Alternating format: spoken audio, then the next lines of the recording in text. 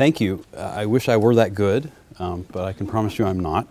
And I have a really depressing agenda for you because I promise that there is no topic that is more, frankly, scary or foreboding or generally annoying than that of getting old. I personally can tell you, from my point of view, it's not a great thing. If you had another choice, you might want to take it. But since you don't, and frankly, since it's a part of our culture that I'm going to argue today, many people try to avoid or fetishize as a way of embracing. Talking about it is that much more important. And talking about it in an intelligent or thoughtful way, which can be almost impossible, is what I think eludes us as a culture. So what I'm going to do in just a few minutes is go over some of the work that the students that have been working with me on a new project that I'm doing called The New Immortality, where that work has taken us. And I'm going to hopefully let you sort of see how our investigation has worked. There have been lots and lots of fancy schmancy books written about aging, and of course aging is just one way, one template you put on top of what it is for humans to grow older, to chronologically advance. You can also talk about it in terms of gerontology, the medical specialty where people think of aging, or history, the chronicling of how things age, people age, culture ages. But when we have to present it country simple, aging is usually a chart. It's about how many people live to what age. Right? What's the average, as this chart pictures, what's the average length of a life? And the United States is, as you can see, somewhere in the middle, doing better than a lot. If you lived to be 40 years old in Afghanistan, you'd be pretty lucky, or unlucky, depending on the quality of your life. If you wanted to live a really, really long time in the United States, then you'd choose Alaska, where the average age at time of death is 80, and not Washington, D.C., where the average age is 72. But the effect of all of this is inescapable. Whatever country you live in, something like 30% of Americans, because of the shift in the ages of people who live here, something like 30% of Americans will be over 65. That's more than 88 million Americans in 10 years. And you know, you could take that as an irrelevant sort of thing. It honestly wasn't a meaningful statistic to me until I considered how much of our country is actually designed to be a market for, to help those who are over 65. And the truth is, other than giving you discount movie coupons or Medicare, you know, life is pretty much what the Medicare folks call a donut hole. After you hit 65, and particularly after you hit 85, if you happen to live that long, in addition to all the indignities that are wrought by getting old, I mean, you know, you're way past wrinkles at 85. You're just thankful your organs are still there, right? It's hard to do much. And those who conquer that, we view them as triumphing over this enemy called aging. So how do we think about that? Well, we think about it lately as a market. It's a market that is gigantic, $150 billion. And look at the things that are in it. Hormone replacement therapy. Now the largest market in healthcare is comprised by these things. Plastic surgery for restoration. We are told in the most recent set of business analytics that plastic surgery is growing so fast that after it grows during the period to 2019, 5%, it will be the most popular profession within medicine, right, as an elective field, which is really quite striking, but just the tip of the iceberg. Supplements for anti-aging are now the largest market, outstripping even the ordinary packaging of vitamins within healthcare over the counter. The number 3 largest sector in food and beverage now is anti-aging, right? And I don't mean Ensure, which itself, as you know, is taken as feed for a large number of Americans across the board and is marketed, well, it's basically corn syrup and sawdust, marketed as though it is the Slim Fast of youth for the aging. I don't mean that. I mean food and beverage understood as the intentional act of trying to avoid getting older. So it's a package of carrots that say something on the package to tell you that, you know, these are the ones that will help you stay young. Similarly, L'Oreal and Avon's #1 category now is anti-aging. So overall, the anti-aging skincare market is approximately a $5 billion market. The more conventional approaches have always been big, right? Get that gray out of your hair, I heard when I was a kid, right? So there's this thing that I've given up on where our bodies, as they fail, provide new markets. If you don't like your hair color when you're young, whatever, it grows back. Right? But the nature of conventional approaches. Drinking red wine so you don't have a heart attack. Changing your hair color so you appear more vivacious. Hair restoration so you don't look like you're aging on top, right? Aspirin so you won't have a stroke. Garlic for good reason.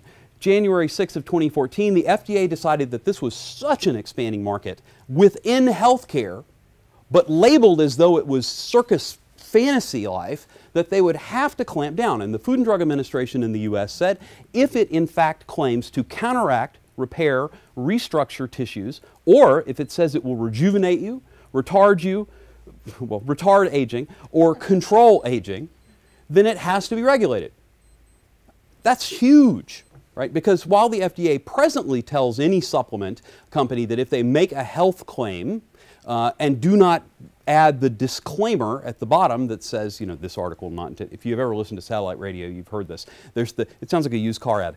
This thing will make you potent. Your sex life will be fabulous. And then at 100 miles an hour, this thing will not diagnose, treat, or ameliorate any condition whatsoever, and is not intended to do blah, blah, blah, blah, blah, right? Interest rates not included. No guarantees. Everything is sold this way, and frankly, as long as there have been printing presses, there have been people trying to sell you a way to stay young. Everybody knows, though, that you can't.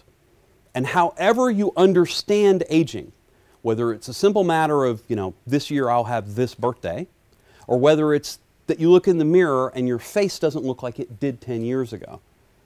However you understand it, most of us have an explanation that's metaphorical at least, but usually even metaphysical. By which I mean, we point to something and say it's that thing that brought us down, or that thing that scared us.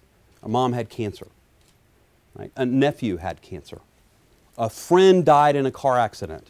Most of your friends went to the military and half of them were shot. You live in South Central, right? I mean, however it's framed, many of us have some articulation, but the one that is shared across American culture, the cleanest, is not worms, but it's what these worms have. It's this idea of lethal genes.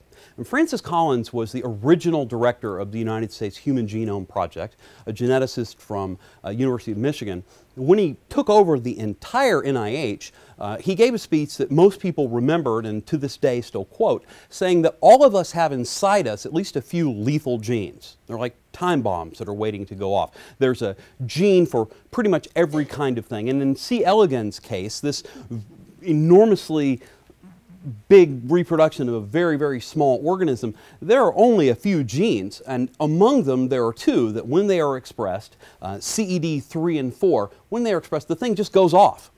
So at about 12 to 13 days of age, C. elegans is done because the switch is flipped, and that's the way it goes. It's this idea we have, you know, when you read about a gene for this or a gene for that, that we all have these little switches inside, and they're going to go off at some point, and it happens.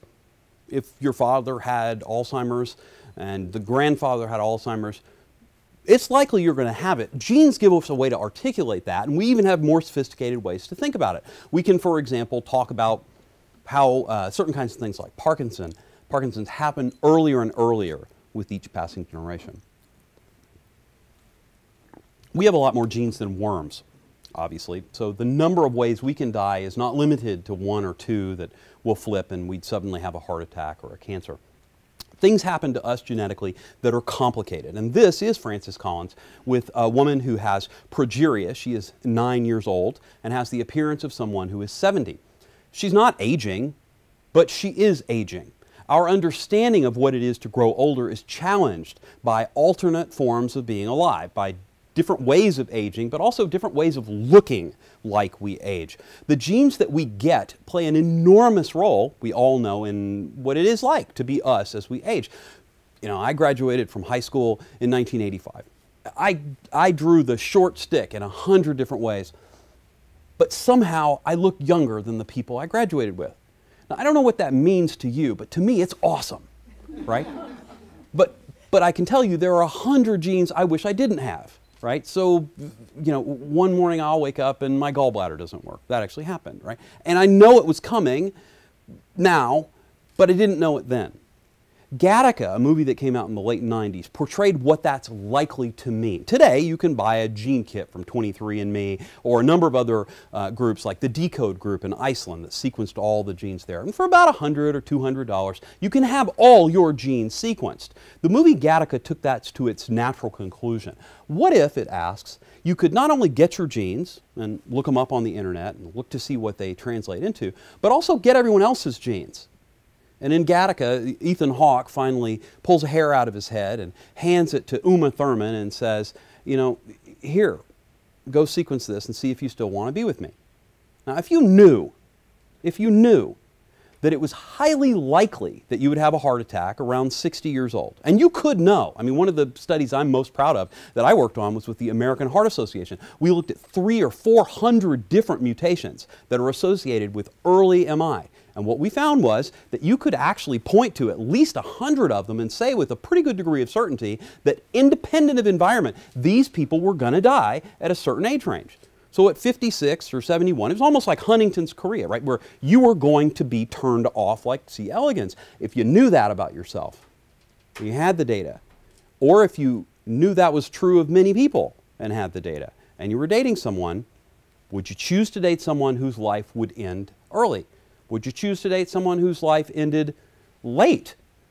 Would you choose to date someone who, and it goes on and on. And of course the gene picture is far more complicated. We now know that our genes change during our lifetimes, that the environments that we're in can change them even further. The upshot of this though is that there are hundreds of suicide genes. And indeed, not only do we all have lethal genes, but we're passing them on. And when we make choices about with whom we'll reproduce, or even whether we will reproduce at all rather than adopt, we're making those choices. And our children, and especially your children, will be making those choices the way you pick a menu, you know, from your phone. So that question in terms of aging raises this question. This machinery that's inside us all the time that makes some of us appear to be older than we are, that causes some of us to have cancer or a heart attack, it is ultimately sometimes quite dramatic. But for all of us, it's always operating, right? If you get cancer, it's because a cell immortalized, and that immortal cell continues to reproduce independent of its environment. But if you don't have cancer, right this second, as your cells are regenerating, the telomeres on the caps of the chromosomes of those cells are getting shorter. And as they get progressively shorter and shorter and shorter and shorter, eventually you've got gray hair. Right? Because the hair cells just won't make that color anymore. Eventually, you have wrinkles because the next generation of cell that's compressing and expanding won't have this elasticity gene, right? And therefore, it'll just lay there. And pretty soon, you're just not working anymore at lots of different levels. When you begin to think of that in terms of code, right, that things are just switching off, it's a more interesting and yet scarier picture. So this is a tree that I think is probably the best representation of how I feel about the idea. One of my students found it. This is I have to look at it again. This is a South Carolina oak tree that is 1,400 years old. It is not the only tree that lives for a long time. Lime trees often live 1,900 years. Bristlecone pines can live 4,500 years. Our bodies are in the environment in the same way. Trees can respond. I mean, look at this tree. Right? It's gnarled up and nasty, but man, when you heard it was 1,400 years old, you kind of got to respect it a little more. Right? And we're like this too, right? Those that you know that are getting older, who happen to have either enjoy or suffer the fate of being able to live longer, their longevity gives you pause. When you meet that person who has lived a very long time and they're wise, or they're cranky, right? Or they're obstinate in a different way. Maybe they have an enormous amount of power. Maybe you think they're amazing because they seem less old than they are, or maybe you think they're amazing because they're as old as the hills.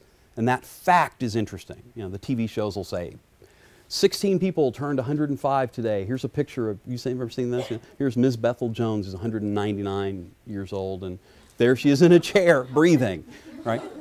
Whatever you say, you notice. You notice because these wrinkles, these things that we acquire as our genes contact the environment, they come to define us in interesting ways. We become a kind of picture, a gnarled oak ourselves, and as you look at that picture, you pick up something that you couldn't have had when you were 20. It's something about the way the world changes you. You smoked, the sun changed your skin. Maybe you did this like I do all the time. You're constantly moving your face around. You look at people's lines on their faces, and the thing you see is the expression they often have. Right? And that thing, that picture of us as our hair and our skins change, is a picture of what we're losing, but also a picture of what we kind of have. And it's that observation that informed the earliest efforts to try to think about what if we could live forever? The earliest efforts to think about what's good about technology that aims to extend life. And the first book that we could find is by a guy named Hufflin, who was Goethe's physician. And he wrote that what he wanted, or at least what he wanted for his patients, was that they could live as long as possible, but not live like an old dog. And I'm quoting here, just living fully and in good health. So it isn't essentially the number of years, it's the quality of life. Many people would agree with that. I go down with Woody Allen on this. He said, you know, it's great to think of yourself as being extraordinary and have your body of work live on forever, but I'd really rather I be there instead. Wherever you come down, ultimately, it looks like this. It's not an American story, this story of Dracula. The story of Dracula is, I think, ultimately the best way to explain what that kind of halfway superficial choice looks like. What is a vampire? In essence, what is a vampire? Blood-sucking white guy with pale skin, Romanian, Transylvanian. What is I mean, vampires, frankly, are the subject of more critical literature than you'd believe. Literally millions of pages have been expended on various versions of the vampire story, what they mean, where they go. Ultimately, what we know about vampires is that they feed on us like a cancer. Right? As people feed off of the sexuality and sexualization of their victims, they derive youth from those they eat. Now, in some versions of the vampire story, they kind of have awful lives, or maybe you chop half their head off and they still walk the earth. Some of the TV shows about vampires are more interesting than others, in part because of the way they deal with that. But at its core, there's this Faustian bargain that vampires make. At some point, they agree. Right? Someone lets them in to the house and says, yeah, please bite me 2 times, 3 times, whatever the magic number is, and they become themselves a vampire, able to live across all of time, but more importantly, like Goethe's doctor, not to look awful. The vampire metaphor also has another twist in uniquely American terms, and that is, anybody know who this is? I'm always struck that people don't. He's the father from, thank you very much. You've restored my faith in humanity. He is the father from the Munsters, and he's what the Faustian bargain usually works out to be. The picture of Dorian Gray, right? You suspend youth for a very long time in Oscar Wilde's tale, but at the end of it, it all catches up to you, and it's just horrifying. For the Munster picture, I mean, he didn't have a whole lot to start with. Maybe you know the other, I'm sorry, I'm just kidding. But the end run for the vampire is this. At the end of the story, the bargain you've made can't be fully played out. And so vampires in literature are always sad creatures in the end. They always suffer from being vampires. That fact is at the core of the argument that we're trying to make. In our research, we've decided to at least claim that there are 4 ways in which Americans, uniquely, of course, because as de Tocqueville would have it, Americans think that Americans are unique in all respects. Americans uniquely created this massive $150 billion market in anti-aging. We have driven South America and Europe along with us into Botox. But the American attitudes that inform it, we argue, are a product of 4 different ways in which Americans don't like the elderly. And we derive these from doing some interviews that I'll talk about at the end if there's time, or I can answer questions about. The first one is, we disvalue the elderly because of our work ethic. Americans, and when I say we and our here, I'm just referring to Americans broadly, by which I mean people living in America across the last 30 years as represented in literature and interviews. Americans disvalue the elderly because of our work ethic. Productivity is our most profound standard. More so than in many other countries, but certainly in any other country with which I'm familiar that functions in a similar economy. Our most pronounced standard being productivity is very evident when you look at how employers think about their workers. Right? In the United States, when activity is diminished, life is disvalued. This is true for populists of all stripes. Liberals say it too. President Clinton said that people view life as empty without work. President Obama said that the dignity that we give to older Americans is shown when we give them a way to express and enact the value of their lives. Playwright Charles Kerr famously said that what it is to be American is to labor toward something, toward this, toward that, toward whatever, but toward something. So why do we exempt some people from that, like children? Because even though children are worthless, you know, they don't do a whole lot of work anymore. They do at least have a future, and that idea that children have potential and are aiming at the goal of where they'll go to college or what will they be someday, right, is itself a kind of productivity. This happens at the other end of life too. Farmers don't want to choose not to farm anymore. In our heartland, people want to die in the harness. It is a central tenet of Protestant ideology around the United States that it is better to wear out than rust out. In 2009, the United Nations did the only study I could find about the perception of inactivity, and they revealed that in 65 of the largest nations in the world, inactivity is viewed as suspect in itself. If you're not being productive, right, idle hands, then you're bad. Aging is that fear in some ways. In another sense, we disvalue the elderly because of our bent toward the future. The problem with being old is there's no future in it.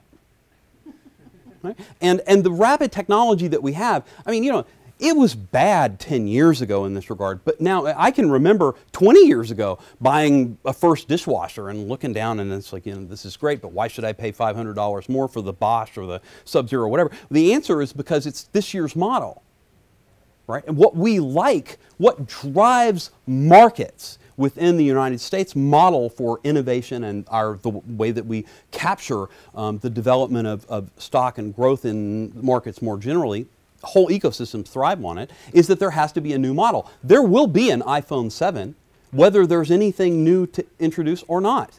The iPhone 6S, and I've got one, right, with the pushing down on the glass, it's the same phone. Right? I mean, and yet, the entire campaign, in classic irony that is unique to the United States, is about how the only thing that's different is everything. We sell the new model in itself, right? And this rapid technological advance is what makes that happen. We rush to upgrade because there might be a security problem in our phone or our computer or whatever. And as a result, we think this way, right? There is less value for a has-been than for a will-be. Those who are over 65, a famous Colorado governor once said, have an obligation to die. Zeke Emanuel, the designer of Obamacare, bioethicist in Philadelphia, said he plans to die after he hits 76 and a half. Maybe it's 77, I don't know, maybe he gets an extra 6 months. But either way, the point is, people who are ready to calculate about these things come to conclusions like that at some point, as Colorado governor said, you have an obligation because we don't have enough money for everybody else. And after all, you've already had a life. Let the others have it. If you've got a piece of a liver, and you've got an infant, and you've got someone who's 65, listen, in Germany or England or any other country but the United States, right, you know who's going to get that liver piece. That's how we think. So Jack London's essay, The Law of Life, is what the students and I worked on when we were thinking about this piece, which is a story about leaving an old Indian chief named Koskushat out by a campfire, and there he'd stay, and there he'd die. You've probably told similar stories yourself. You know, they push the old guy out on the ice. The ice flows. There are narratives about this in virtually every language which I'm aware. The idea that those who are aging choose that at a certain point, the amount of resource they consume is gigantic. I mean, I can tell you, in universities, this happens all the time, and I'm increasingly suspect anytime I'm walking on ice for that reason. If you're a full professor at a university in 2016, you're consuming the resources of 3 assistant professors, right? And if you didn't know, it's because you weren't listening, because they're telling you all the time. Right? This idea, right, that there's an entitlement, and many, many cultures and subcultures and industries have it. The third reason is because we disvalue the elderly out of our own penchant for power. Power's great, right? And whether it corrupts or not, we like it. When you are aging, power is what is fading. Your eyesight is less acute. Your reflexes are slower. I can't hear anything. You know, I mean, in class, listen to how loud I am. In class, I can't hear a thing. Your memory fades, right? I mean, think about how we process memory. It's like a scratch pad. The ability, as demyelination occurs and less of our frontal cortex is able to take in information and rapidly, it's as though you didn't have Post-it notes or a pen anymore, and that was the only way to write down information. Right? As memory fades and hearing goes away, the value of life is seen by many to be reduced. We institutionalize the value of having power in our culture. The United States is special in that regard. We are especially good at creating new technologies that make it easier to be more powerful when you have more capacity. We even talk about it as a product of the things that we sell, right? So it's planned obsolescence. Marshall McLuhan said there is no more American concept than planned obsolescence. That idea, that is, that my mom simply will not use a smartphone. Now, I have begged and pleaded. I've given her multiple ways to do this, and I gave up. That's planned obsolescence, right? As I'll talk about later, we live on Facebook, or whatever version of that you're on, and that being, right, excludes a whole generation. Now imagine, right, that hasn't happened to the level it's happening now in a very long time. But being excluded from digital life, I think has a profound effect. The fourth reason is we disvalue the elderly because we have a fear of death. This one's pretty straightforward, right? Like, do you want to die? No. You're not sure? The guy you knew didn't. Anybody here want to die? Raise your hands. Do you hope to die ever? Okay, well, there's two of us. Three. You don't fear it, but what? It doesn't mean I want to. But it doesn't mean you want to. Do you hope to ever die? I can tell a story, I bet, where you'll want to, right? I mean, if we tell a story where you've had, I won't. But if you had if I told a story about you having a full life, as Aristotle would say, if you're having a flourish, in which you at some point have had it, the family that you wanted, the career that you, whatever it is that for you would mean flourishing, and then everything in front of you was something that I think you wouldn't want, right? You'd embrace that story if there were death in there. Or maybe not. And that thing of being afraid of death is easier in our culture because we don't often embrace it, and particularly not in WASPy culture. That is, there's an element of U.S. culture that involves the evolution of, let's call it, patterns for thinking about how we die and how we think about dying. I remember the first time I ever went to a Jewish funeral. I was in Philadelphia, and one of my graduate students' fathers died. He only had one died. I went and I thought, I'm going to learn all about Jewish culture now. I'm from Waco, Texas, so I was as far from that as I could possibly be. Giant funeral, zillions of people, and everyone who was going to stand up did so with relish. And every single person who talked in the service or after the service talked about this guy who had been the head of all of Philadelphia McDonald's restaurants. Talked about his awesome business. Some of them literally talked about his margins. Right? It was like his life was, and you'd think he wasn't dead. They didn't talk about how he went to heaven. They didn't talk about how he would be resting forever in any way. It was all about how great his life was. Some parts of American culture do focus on this notion that there are things that made your life great, and those are the things we're going to talk about. But most of American culture about end of life is burial culture. We don't like death. We deny it. We pretend it didn't happen. Right? When someone tells you that your mom died or your brother, that's what you do. You say, no, it can't be. We have an entire culture of sociologists within our country who for generations now, since the Stages of Dying books first came out, have argued that there are ways to deal with that. And they all involve this basic assumption that we deny death. We substitute euphemism for it. They passed. They've gone on to another place. We prepare the body in this culture for presentation largely out of that same set of properties. Americans invented and perfected the art of this way of making the corpse appear to be still alive. It gives us a distance, frankly, and people often comment. If you've ever been to a funeral where there was an open casket, you've heard someone say, wow, it looks like he's still alive. Right? There are careers around this, doing the hair, etc. The denial of death does obviously include a distancing of ourselves from everything that reminds us of death. The smell of death is the piece I think of when I think of this. If you've ever been in a nursing home, if you've worked in a nursing home, and many of the students that I teach have or do, there's a thing that scares people off. And you'll see customers come in and get right out. And just as we have made funeral homes in the United States the happiest, friendliest guys in the world, right? We have made a market out of what it is to deal with those as they are aging. And the capacity of American culture to renovate end-of-life care, which I'll talk about, is also one of the things of which we can be most proud. So you can see in this fourth piece what I want to say. That is, there are ways in which we talk about how to die that we can deal with. Right? But for the culture generally, the sort of place where this study is focused, we have two different ways of thinking. One has to do with being afraid of death, not liking the smell, the taste, anything about the way it looks, and also this kind of second piece, which is the circle of life, right? The Disneyfied version of reincarnation. The American language that says death isn't really happening because in the death there is a rebirth. So, you know the movie, the Lion King thing? You know this one, right? So this idea is we're going to feed things and things will feed each other, or you know, you could look at it in a number of different ways, but in the Conrad approach, it's we are ultimately just meat.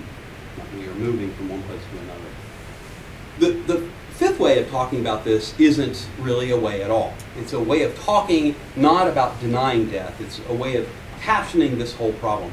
Many of us who struggle, maybe you do, maybe you don't, with the four different ways of denying and disvaluing aging that I've talked about, have thought about what you yourself will do not to grow old ungracefully, maybe even not to grow old. The model for that is also one I think that comes from genetics. This is spherical Volvox, and it is one of the 8 miracles of the biological world, because spherical Volvox does not die, ever. In the process of reproduction, it actually regenerates its own genes. And by that I do not mean it clones itself. I don't mean we're not going to have bananas. Spherical Volvox just doesn't die. It is an unique organism in all of our understood biology because of that. And for that reason, it is kind of an illustration about how people think about aging when they're thinking about their proxy. Now, some people say, I'm going to live on through my kids. And many people even make that a project, right? They call their kid junior or the third. They will, most of my research in my career has been around genetics and the question of how much parents' visions of their children's ideal future actually inform what their children do. Sometimes they work too much, sometimes they don't work at all, but in any event, one model for how you will continue and not die is spherical Volvox, that you'll just, you know, make more and live on yourself, which is of course an illusion. It can't really happen. Others do exactly the opposite. That is, they think of themselves as utterly independent from their children. This is a typical ad for a typical brokerage firm, right? As soon as you have a career, you will begin in the United States the process of saving money for yourself, because our safety net doesn't really do it for you anymore. It may not have ever done it, but in the U.S., if you are lucky enough to earn enough money that you can save money toward retirement, you'll do what this guy does. And the extreme version of saving for retirement is saving for retirement against your children, right? So there's a famous bumper sticker from the 70s, used to be on the back of RVs that said, I'm spending my children's inheritance. You seen this? It happens, right? I mean, the models of investing have two kinds. One is to spend out all your money, and the other is to pass on something to future generations. One of the central critiques of the aggregation of wealth in the United States is that all this money keeps getting passed on, right? One generation after another maintains the money through tax loopholes and et cetera, so we effectively have little monarchies. This model, though, means more than that. It's a philosophy. It's a way of talking about coping by aging well. When you're 40 years old, you see pictures like this and they work because what they're selling is, well, what it says, right? I'll have a boat. I mean, my life might be awful right now. I work for a bad boss, whatever you think, and then you imagine that one day when you are, you know, hopefully not falling apart in your vision, that you're going to be able to go out and disappear from this moral coil without an eternal life. You're going to have a boat. whether your boat is an airplane or a cabin in the woods, or that you go get to live near your grandchildren, but you don't actually take care of them, whatever it is, right? The fantasies of 20th and 21st century America about retirement are the opposite of spherical Volvox. They're saying, focus on you, save some money. And it's all true. I mean, the language that's used to illustrate these investments is all accurate. If you save when you're young, when it seems like you're never going to die, that amount of money increases in value vastly beyond what you could ever do if you only came up with this dream when you were 55 or 60. You can't keep up, right? So there's this model, and that money funds American commerce. These mutual funds with stuff we don't even know we own, right? Who knows what's in it? It's a share of God knows what, 100,000 shares divided up into little tiny chunks, but we own something, and that thing drives us toward the future. Philosopher Erich Fromm says that there are these two models, the spherical Volvox and the boat, that help us cope, and that they really define us into two kinds of people in this culture. Fromm said, writing of the time in which he wrote, and really not our time, so we're talking about 30, 40, 50 years ago. Fromm says that we are really two kinds of people. One kind is a necrophiliac, and the other kind is a biophiliac. I love this model, so I want you to like it. The necrophiliac is the pale, they're often very pale people. They're usually fairly depressed. You encounter them a lot, the necrophiliacs. They're more than half of society, he says. And the necrophiliacs tend to gravitate toward positions of bureaucratic power. Fromm says necrophiliacs, as the name suggests, they kind of like dying. They like the process of aging. They feel very acutely that life is a process toward death. And the necrophiliac in power is really just trying to help other people themselves enjoy the process of losing power and aging and dying. And you've worked with a necrophiliac today, I guarantee you, on this model one time or another. They were the person who said no before you asked the question, right?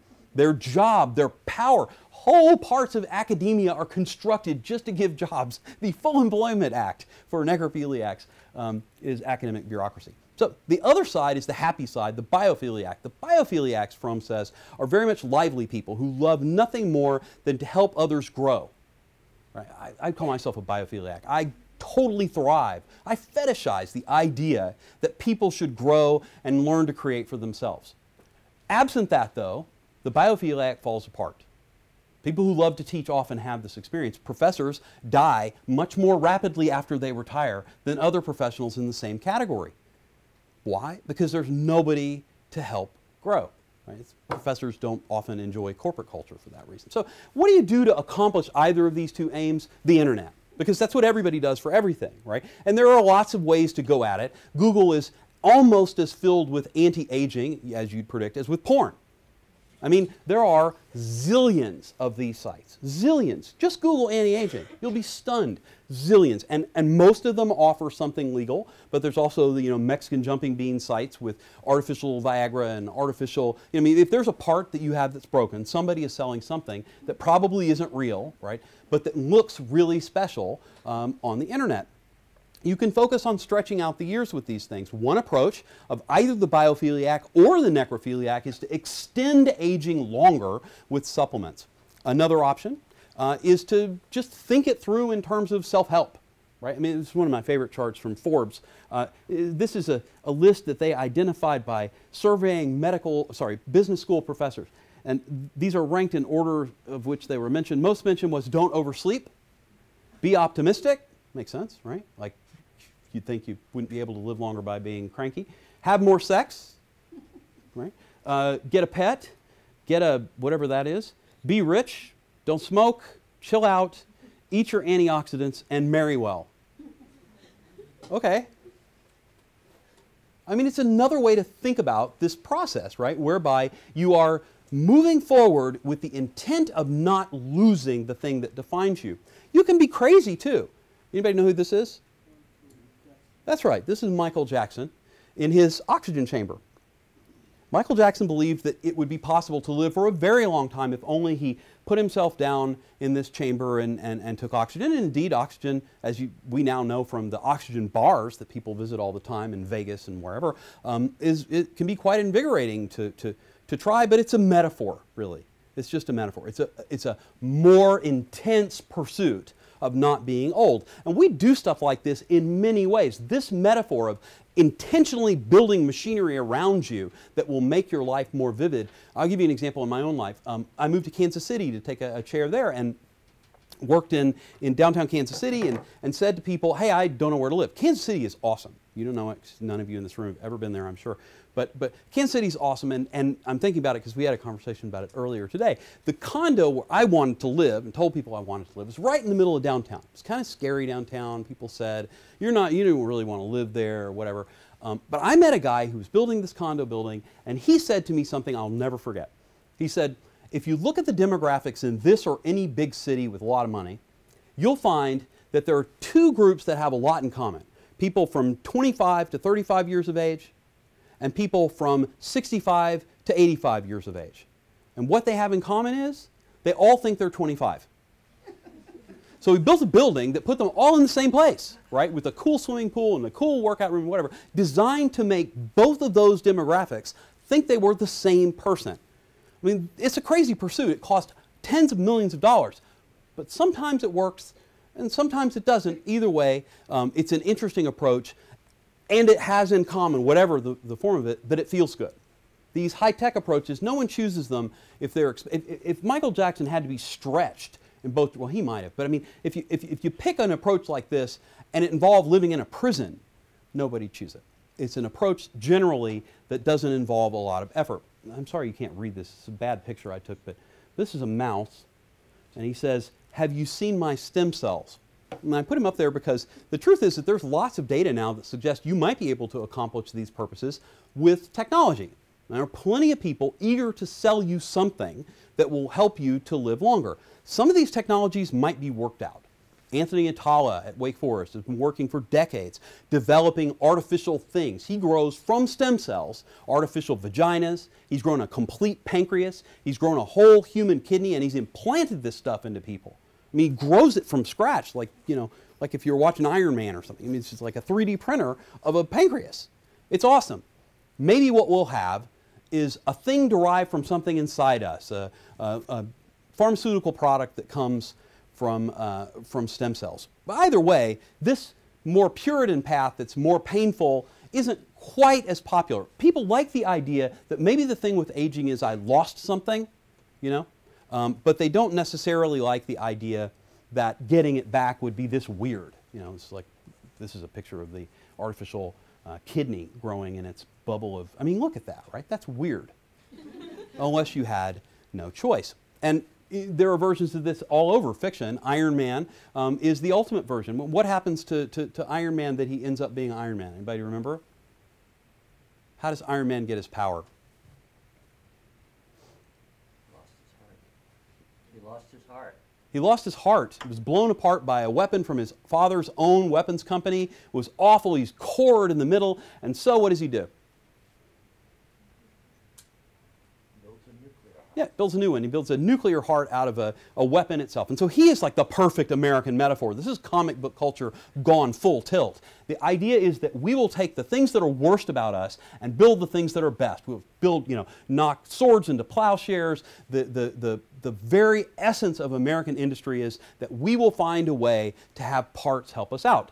It's like stem cells, but more complicated. And it, in essence, is the metaphor for exactly what we're doing right now. People don't get artificial arms anymore. They get human processing units, right? We're very, very close, as usual, to what Star Trek predicted just a few years ago. There are multiple devices now in place from Albany that allow people to think with motion. They are able to think a pen to move or think another sort of device so that they have a neural direct connection to the outside world. So there's the parts approach. And then another approach to this problem is to think of yourself as being frozen. Right? I call this the hold button. What the students say when they're articulating this possibility is that this hold button of freezing yourself cryogenically, so after you die, head chopped off, put it into cryogenic freezing, and then keep it there. The notion being that you could be reanimated, a subject for another talk at best. The idea here is that you just stop, right? I mean, if you knew you were going to die soon, you went in the lab, or ideally, if you pay for these plans, you went into the lab as close to possible after you died. your head's frozen, and later the technology will exist to reanimate you. The Soviets brought dogs back. They did head transplantation, right? There's all kinds of crazy stuff that might be possible. Who knows? But the bottom line is the philosophy. It's that you're so awesome, right, that 50 grand to freeze yourself so that you could come back and forget everybody else is a way of thinking. So it's a necrophiliac association. Then one final understanding, which is essentially that we freeze ourselves, but into silicon. And this understanding is really, it's actually happened already, right? We are already people who are generally existing within a culture that is silicon. We are already on Facebook. We exist in important ways in our devices. My kids will remember very vividly, I guess it was last January, or February, I was playing around on this laptop, and I got up to make myself a cup of coffee, went in the kitchen, and poured it in, whatever, all set, and it had asked me to make a new password on my computer before I went. So I made a new password, and I went into my little, I use a Mac, so I went into my little notebook program and wrote the password down in the notebook program, right? Then I got the coffee, whatever, came back, and guess what happened? Computer had gone to sleep, locked by the password that I don't have. Now followed this out, okay? The password's in the notebook. The notebook's in the computer. I don't have the password.